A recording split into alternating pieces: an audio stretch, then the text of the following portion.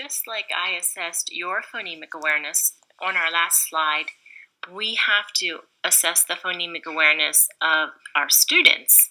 And most assessments of phonemic awareness are done through teacher observation of a child who is working individually with the teacher or in a small group setting.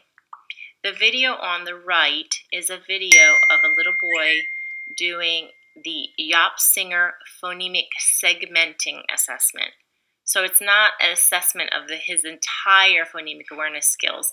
It's just looking at segmenting, and that's where we pull the sounds of words apart. And you'll see this over and over again in his assessment. This is a pretty famous assessment. Singer are researchers that developed this assessment, and it's used regularly in schools with kindergartners. And so what I'd like you to do is listen to the video and then click here in red underneath the video, and you can see the actual recording sheet used for this assessment and the directions. And if you would like to pin this on your pin board, it's a great resource if you ever have to do a phonemic awareness assessment.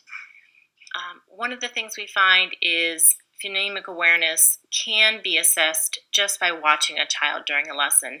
Playing a game for phonemic awareness, you will know if a child has the skills or not.